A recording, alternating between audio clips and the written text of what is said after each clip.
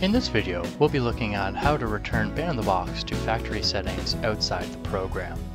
Reasons you may want to do this is if you go to launch the program and it gets stuck on the Splash logo, which will be in the middle of the screen, you may need to set the program to factory settings.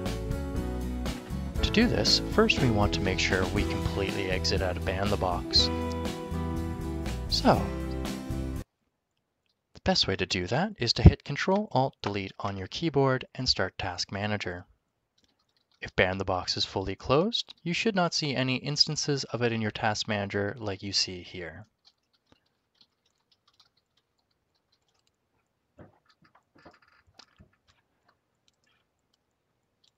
Once we're 100% certain that Ban-in-the-Box is fully closed, what we want to do is go into your Windows Explorer.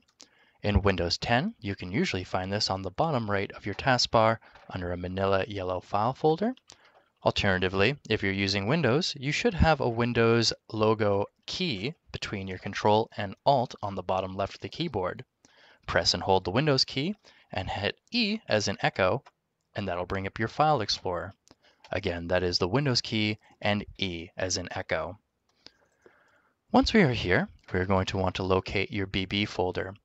Depending on how you installed it, it may be located here in Windows C, or if you're running it off the hard drive like an UltraPack or audio file, you'll find it here under the UltraPack. We're going to be taking a look for two files, interface.bbw and mysetup.dk. Easiest way to find these is to do a search up on the top right.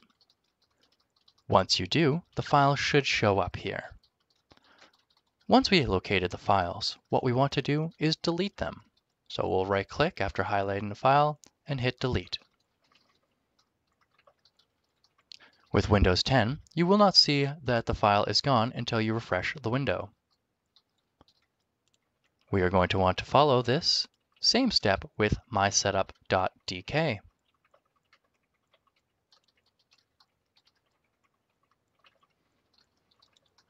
Once this process is finished, Ban-in-the-Box should be set to factory settings. You'll want to go into your BB folder and access the BBW application to open the program.